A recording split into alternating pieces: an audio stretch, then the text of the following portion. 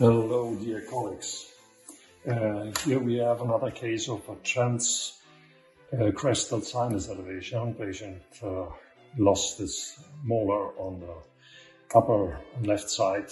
We extracted years ago, and he had a parameterization of the sinus floor. And today we did our transcrestal sinus elevation. As you see, the first step is always look at the elevation of the Schneiderian membrane with our beta tricolstrum phosphate material, which is the SynthoGraft.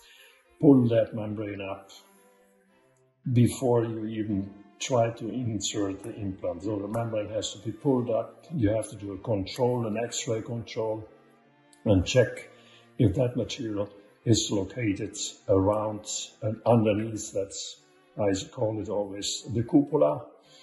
Okay, if you have a cupola here, you can be sure that you can continue with your insertion of the implant with the Sinus Lift Abutment, which is holding the implant at the crest.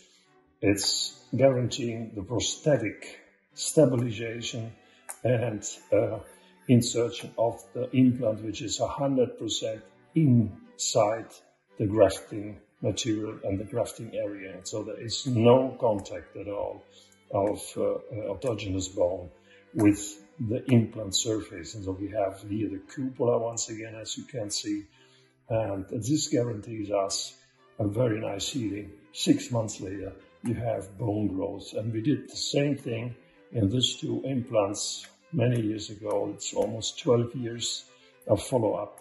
And here we see once again that cupolas, which are then transformed in native bone. Thanks for listening. Bye-bye.